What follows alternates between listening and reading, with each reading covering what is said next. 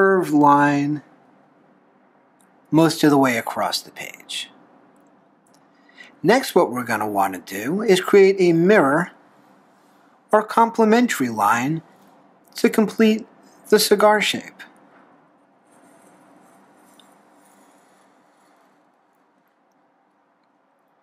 That's good enough. Next, you're going to want to connect these 2 points with a semicircle. I'll show you why later.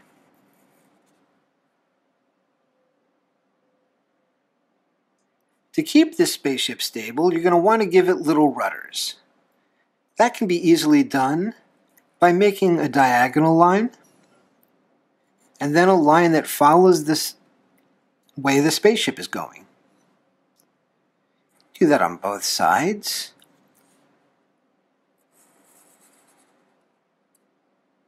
And then bring these rudders back in with curved lines. Now I'm doing this while I'm talking and from behind a camera, so it's not coming out as well as it ordinarily would. But you're getting the general idea, I hope. Next, let's place a little window up here in the nose cone so we know where the astronauts are, and so that they can look out into space.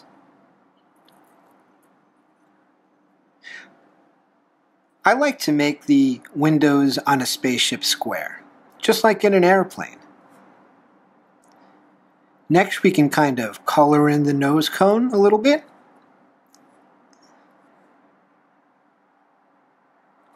And put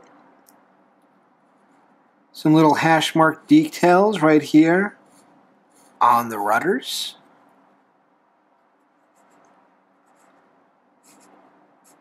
I think that looks rather smart. Now we can decorate this any way you want. You could draw a bird of prey, or, I don't know, whatever symbol represents your country. For my country, it's a bird of prey. But because I can't really draw one that easily, I'm going to make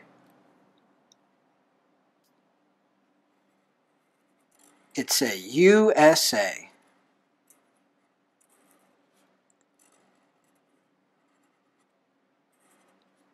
And a lot of rocket ship toys will have that kind of a marking. All that's left is the fire coming out of the rocket, or the exhaust.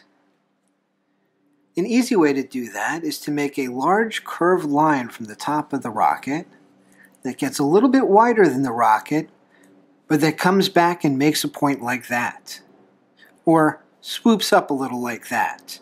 It will make a point, because we're going to build off of that and finish a flame shape.